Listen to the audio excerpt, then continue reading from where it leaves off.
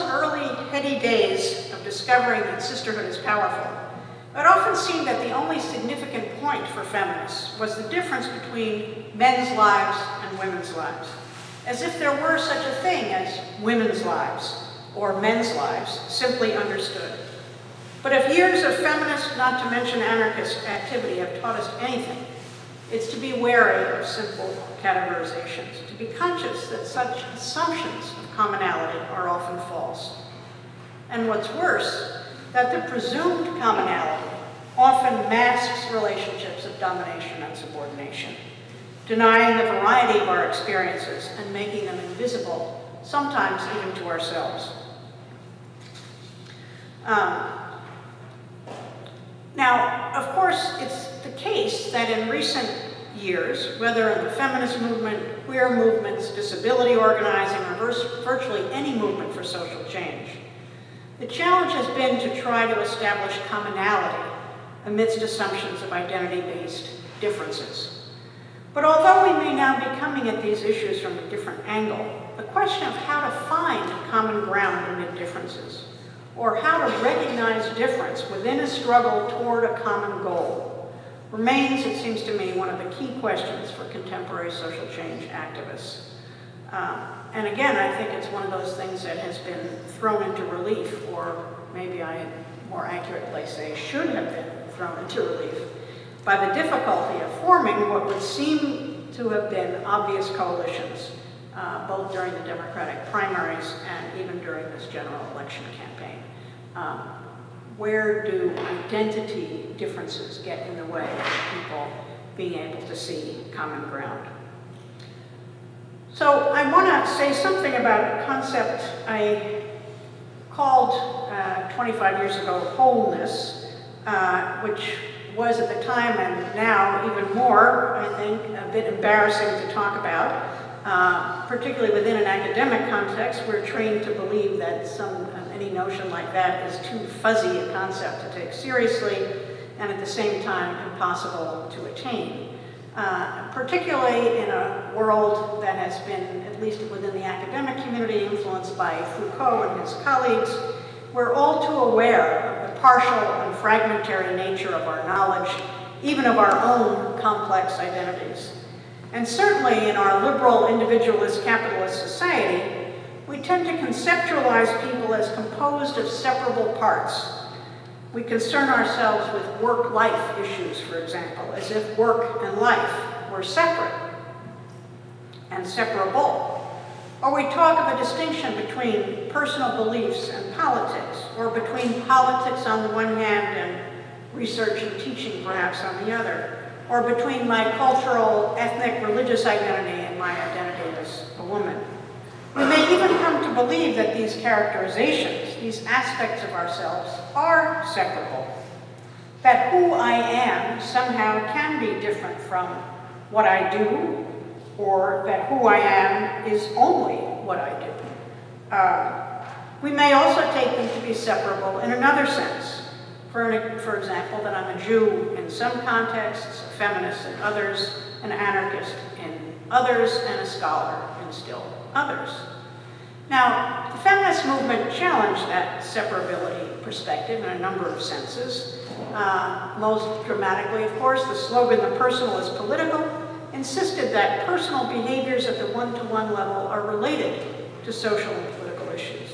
That a man who claims to be committed to equality for women, for example, must treat the women in his life with dignity and respect.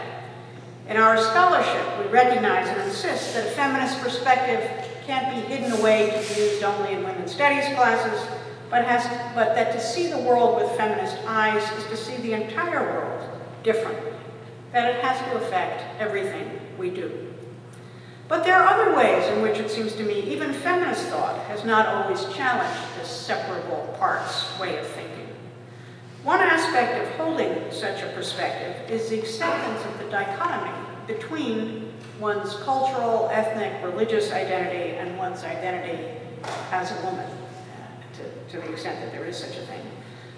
So, for example, in a response to a 1983 article in Ms. magazine discussing anti-Semitism in the women's movement, a group of well-known and committed socialist feminists actually, wrote, "The desire to reclaim the positive dimensions of one's cultural heritage is understandable. When our common enemies are so powerful, however, it seems counterproductive to engage in a politics that emphasizes the national and social identities of distinct groups, which too often attack one another rather than aligning to seek redress of grievance for common concern. In other words, we are distressed that within the women's movement, a politics of identity, Jewish, black, lesbian, disabled, fat, and so on, appears to be superseding a politics of issues. We urge a renewed effort to work across cultural and social lines toward a more egalitarian society for all." Reading this reminded me of a dictum offered by Olive Ballard Gordon, a 19th century European Jewish intellectual, who wanted Jews to take advantage of opportunities for education and secularization that were offered by emancipation, by allowing Jews to be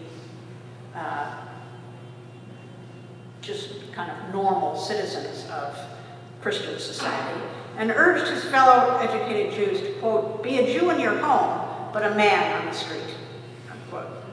Now, while it's true that attention to ethnic, cultural diversity and racial differences have become much more central to feminist theorizing and activism in the last 25 years or so, the denial of those kinds of differences was troubling even at the time.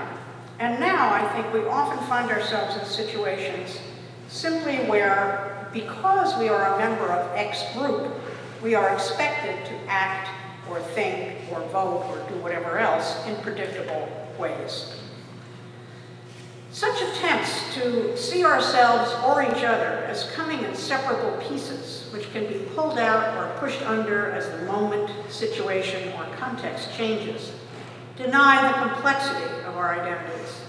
And that kind of denial makes it difficult, if not impossible, for us to experience that complexity even for ourselves. It denies the interrelationship between and among the various parts of who we are, and the ways in which the totality of our lives and work is affected, constructed, and reflected by and in that totality. The process of developing an identity, however, is not an individual process. It is one that, as both anarchist theorists, such as Kropotkin and Malatesta, and feminist theorists, as well as Jewish historians, sociologists, and theologians have noted, takes place in a context. Experiencing a sense of the fullness and complexity of our identities, which is a crucial part of what it is to be human, is fundamentally a social phenomenon, right? With Derek here being a social anarchist, it's not about individuals running out and creating chaos in the world. It's about being parts of communities in which we gain our being. At the very least, it's a process that takes place only where there are communities which can and will acknowledge, validate, and celebrate the different dimensions of who we are. The anarchists of the Spanish Civil War era were well aware of this. Their organizing took place not only at workplaces, but in local cultural centers that helped to build on and from the very local sense of community. And when I interviewed former activists 40 years after the end of that war, there was a tremendous difference between those who had gone into exile with others and those who had remained in Spain, isolated from community and comrades. The ones, ironically in some ways, who had been in exile, but who had been in exile with communities of other anarchists, were enthusiastic and eager to talk. The latter, the ones who had stayed in Spain and were mostly underground and isolated, could not overcome the decades of fear from which they had suffered.